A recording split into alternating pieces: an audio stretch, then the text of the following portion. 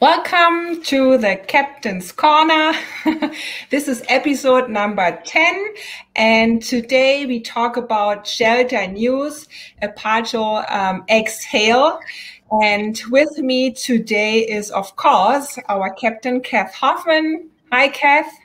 Hi, good to be back. We were gone Good to for a be little back. while. Yeah. Really, yeah. We took a little summer break, and of course there was a lot of going on with the shelter, and that is what we want to talk about today.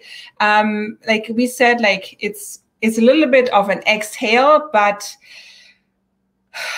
is it really an exhale? I mean, you and your staff, you have been in this emergency situation for like a few weeks or month already. And I know like you had to lay off staff because like you had to get out of the of your current location. So now everything is like back.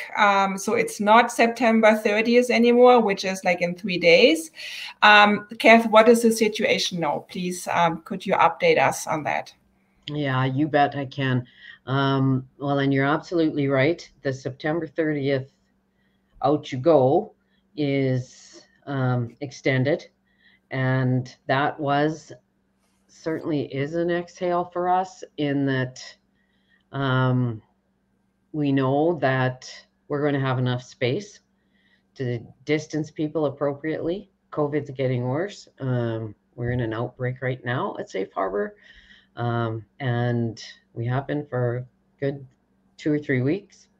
I think that also helped the city determine the local state of emergency for us with this shelter extension. You know, I think the outbreak helped. So it's a weird thing when you're a captain and you're grateful for an outbreak, which sounds too weird for words, but it's almost what you feel like that kind of, and then how am I happy about this? And it was interesting because it's all we wanted was to be able to stay until we have a place to be, right? And so I thought that I'd be jumping up and down kind of when I heard, and instead I did find all I did was a partial exhale. And I know that was true for the rest of my team. You know, that shelter team has been hanging by a thread. You know, there are staff that have found other jobs, thinking September 30th was it. There are staff who decided they wanted to wait to see what would happen, and maybe put other opportunities on hold. And of course, because of the outbreak, our staff can't work in 2 different sites. So if they had 2 jobs, they have to pick their other one. So staffing has really been a challenge. I know my current team, they are tired, those guys. They're really tired. They're stressed out. It's been a really long haul. So, and that, I thought about saying all that stuff, and then I thought, what a Debbie Downer. Like, aren't you happy about anything, Hoffman? Like, you get to stay now. But I get to stay now until November 15th. That's the new date as far as the city's local state of emergency. As things stand right now, that's when that will expire if things, don't get worse. So, how do you hope for things to get worse? But you almost do, because we know what's going to happen if we do have to leave on November 15th. So here we are in this position now. Operationally, this is just a nightmare of stress. And, I've often said I wish that the people who were making the decisions as far as how this has been playing out, I always wish they could see the ripple effect of that on my team. It's like we're a yo-yo or something, or ping pong ball getting batted back and forth. And like I said, I know people want us to leave. We're going to leave. But it's not the time. November 15th isn't the time to evict someone into the cold. And that's what we'll be doing. Yeah. So basically, I was just thinking when you were saying that, it seems like first when I heard about it, I thought, oh, it's a good thing. But then I thought it seems like an extended death sentence. You still know, like you have Yeah. to get out, but Yeah, it takes we're a little walking the bit Green longer. Mile. Yeah, we're on So the Green Mile. so it's like, and you just talked about the ripple effect. Can you explain, like, for everyone listening today or watching the replay, like what is that ripple effect? Yeah, well, when we don't have an alternate place that's appropriate for people to be, then all of a sudden the RCMP don't have a spot to take people to that they find in the community. The mustard seed doesn't have a place to refer Buddy to who may be higher intoxicated and it's not appropriate for him to be at the shelter, at their shelter. The hospital doesn't have a place to discharge Buddy to, which is still real that they have to do that to shelter a lot because people still aren't housed, right? Our detox center, there won't be a place for people to be before they get to detox, after they get to detox, before and after treatment. We're just making outcomes for people much messier than they need to be. And that ripple effect is big. Like I said, it's not about us leaving the neighborhood as much as it is about not having a place for people to be at all. Right now, we're on outbreak status. That's been extended by a month already. And we still have staff that are testing positives, clients that are testing positive. And so come November 15th, I don't know that that's going to change that much. And if it doesn't, then we're really going to be hooped for spaces because we won't be able to have 26 at our main building anymore. We'll probably be able to only have 8, maybe 10 tops. So that's, 70 people more that are out there. So yeah, the issue is when that happens, and I've talked about this before, there is this thing that goes on called a moral injury. And this is a very interesting thing, this moral injury stuff, because I felt it for a long time, but I didn't know what it was called. And for a captain, a moral injury is like major, like it's got all the 7 stars in it. Like I got to pay attention. It's a big heads up. And because what I'm going to do is instruct my team in the shelter to turn people away through the winter from shelter, from a warm place to come into. So for them, I am inflicting what they refer to as a moral injury, something that you have to do that goes against your own core basic beliefs, right? Guys in the war that had to go shoot people and they didn't want to, they all got morally injured, right? Those sergeants that had to tell them or whatever, you have to go shoot those people, they got morally, like I'm getting morally injured having to do it, right? Like you think about the ripple effect of that and you try and imagine, I told a story before on Captain's Corner about my staff not being able to let everybody in that needed and wanted to come in. And Okay. as a result of being turned away, I had a young man on the streets who killed himself as a direct result. He wanted to come into the shelter and just have a quiet place to be, and he couldn't because we didn't have room. He did not have an addiction. He had really bad anxiety and depression. He just wanted to come into a quiet place. And I had a staff member who had to turn him away due to lack of room. And when we were debriefing that as a team, when it came her turn to speak, she said, I couldn't let him in. And I just felt that so big all over me. Like I was like, oh my God, I had to tell her that. And she had to do that. Like she really had to do that. And this is a result, right? And what is it like in the winter when we're doing that? And we're nice and warm inside, I've often said about we Canadians, it is not in our DNA to turn people away in the middle of the bloody winter. But that's the ripple effect. And my staff would have to do that a lot of times in the night. That's not a one-off like it used to be, where Mhm. we were holding our breaths just to make sure we had enough space in this community. And if we don't get through this with a place to be, right, Chicken Louie, I'm going to be inflicting this moral injury on my staff, and and I could go to moral injury jail or something if there was one. Like, arrest me Yeah. because I'm totally guilty. And so that's what I think about you people making those decisions that are making this happen without a place for us to be. Like, do you even think about that? And I think they do, because I think they are compassionate people, but they got to be compassionate political people. I don't Mhm. know if those two things go together all the time the way I need them to. Obviously not. So, Kath, how many people, like how many guests, like do you have? Like I know recently you posted, um, was it 70 that Oh, been yeah. sent away? What was the number? Our highest number in the last few months overnight has been 81. Hmm. And that was in the few days it was raining a lot.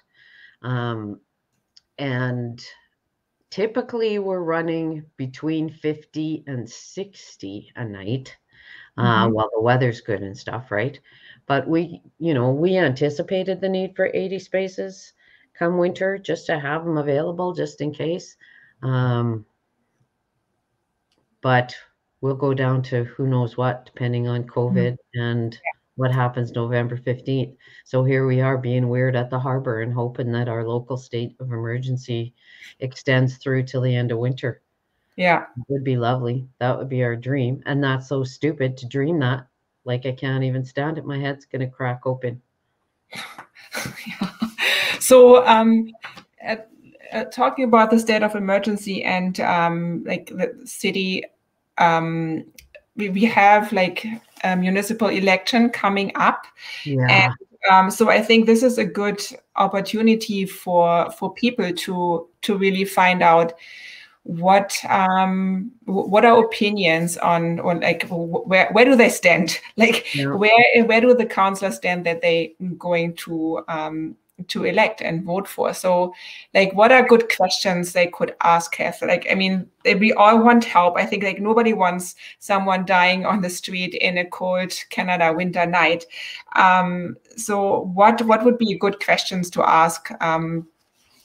Well, that is a super question. And it's a question I've been struggling with myself, right? Because at this beginning part, right? Like, here we are going to have probably a majority of new counselors, okay? Just starting to wrap the head around the madness of all of the stuff we've been going through with shelter in this city for the last 10 years, right? Mhm. Just like, it's going to take them 4 years to figure that out, I think. I'm hoping not. But, and I think that they would, because we're humans and we typically care about each other, they would want to do something that was good to help with this for sure, right? So they're going to tell me things. Um, but they don't want to believe that's even real, I find. Because even when I was telling people that that's what was going to happen, um, they weren't listening, kind of. They want to stop the crime and all the disaster, but that seemed to be a real funnel focused. And of Mhm. course, like I said, we get it. We're not welcome. Um, we got to go. So we're going to pack up and go as soon as someone's got a spot for us to go to, right? And until that time,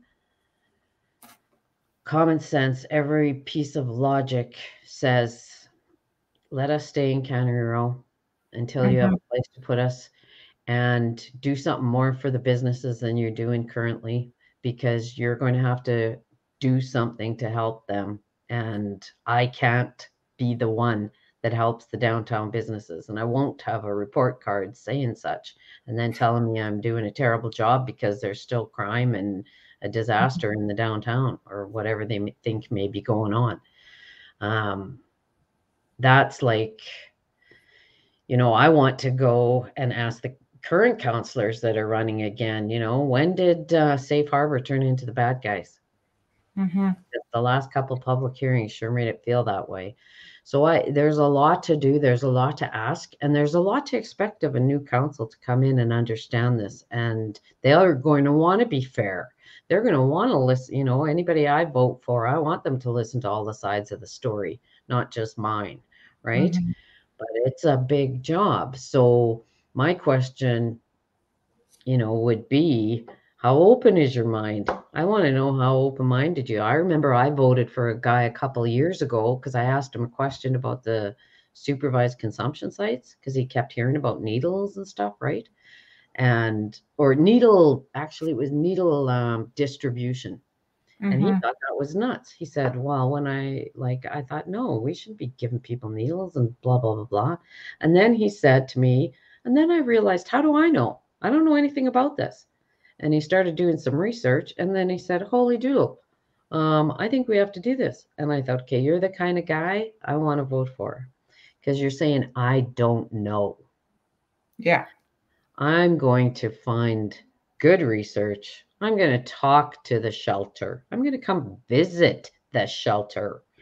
I'm going to, you know, I'm going to find out and decide. And I'm going to keep an open mind while I do it. And addiction and all the behaviors associated has shut many minds, very tightly closed doors on that. So that would be my question. And to have a real conversation, like, what do we do? How would you think you can make the downtown businesses happy and keep Safe Harbor there until they've got a new spot? How do you think you could do that? You know, have you been down there? Have you, you know, yeah. So I think that there's, you know, lots of ways to do that and to ask those questions. I know I have questions too, but I also found out that I have to be political when I ask them too. So it's taken me a while to gather them together in my head properly. Because it's really hard. It's really taken a toll on the harbor, all of this yo-yo stuff. And operationally, it's a nightmare. How do I hire staff till November 15th right now in an outbreak? Like, come on, Mm-hmm. everybody, give your heads a shake. But you know, I was going to say there's lots of good happening, and of course there is, but man, we're tired. We're all really tired, and we need to get filled up with some energy again, however we can do that for each other. And yeah, keep hoping that, you know, the harbor lights are going to shine bright. They have to, because doing nothing is not an option. No. Hey, but you know what happened? No. What happened? Well, I'm going to tell you this, and this is way cool. I was at the United Way kickoff luncheon. Okay, they did a drive-in thing at the carnival, and they had popcorn. And what happened when I was leaving there? I was just going to my car, and this chick comes running after me, and she goes, "Hey, hey, excuse me, Captain." And so I turned around, and she introduced herself to me, and she said, "My name's Natalie, and I watch your Captain's Corner all the time, and I just wanted to say thank you for doing that." And I said, "Are you like my fan?" And she said, "Yes." And so I want to do a shout out to Natalie, who's my fan, and say, "Natalie, I never had a fan.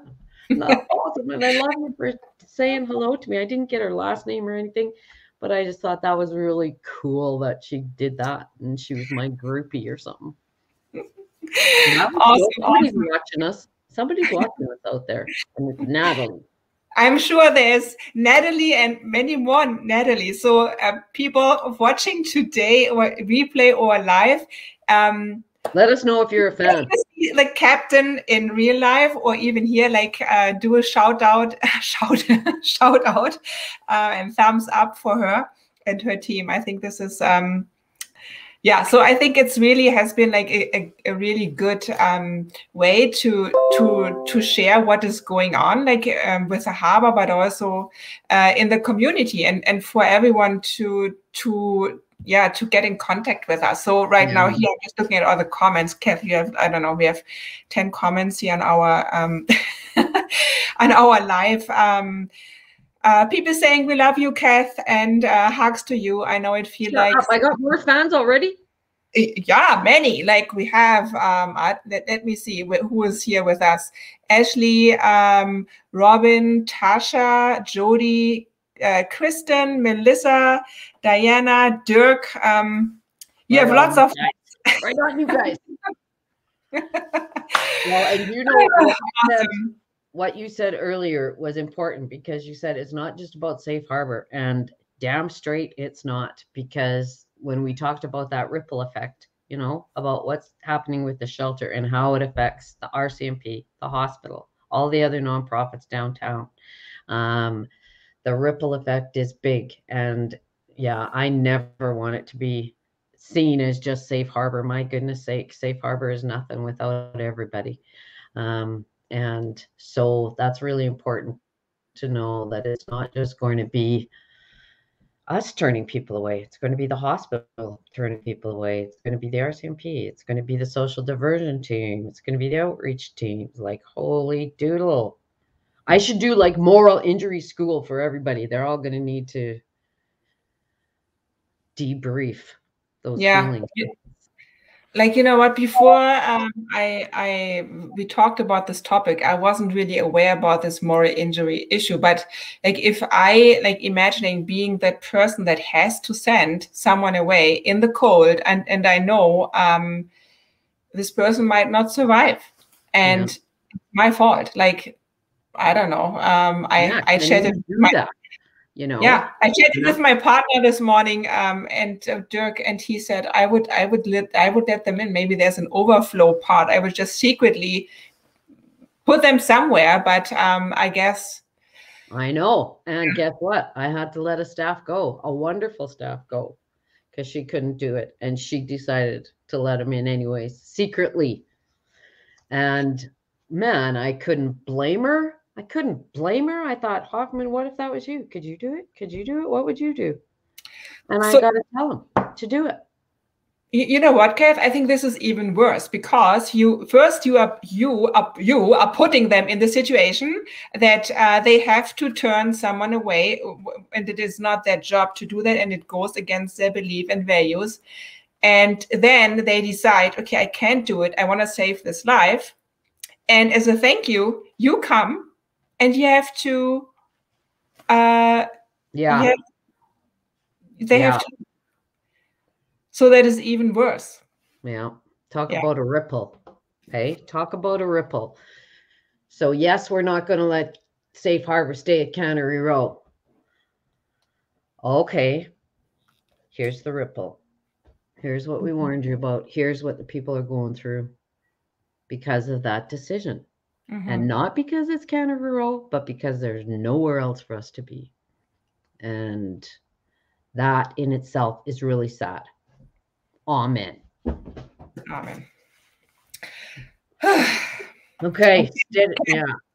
Thank you very much for the update. Thanks for being my fans, you guys. There's another fan. Terry just said, I would be starstruck, Kath. I'm a social work student and would be so honored to interview with you at some point. Cool. So, Terry, we have to make a connection to Kath. Thank you all for being on our live today or watching the replay. Thank you for your comments. Thank you for supporting Safe Harbor. And please, with the upcoming municipal election ahead, ask the people you want to vote for about their strategy, if they have visited the harbor, what their opinion is and their strategy on how to go forward. Yeah. Okay. Right on. Steady as she goes. Thank you, Kath. Bye. Bye.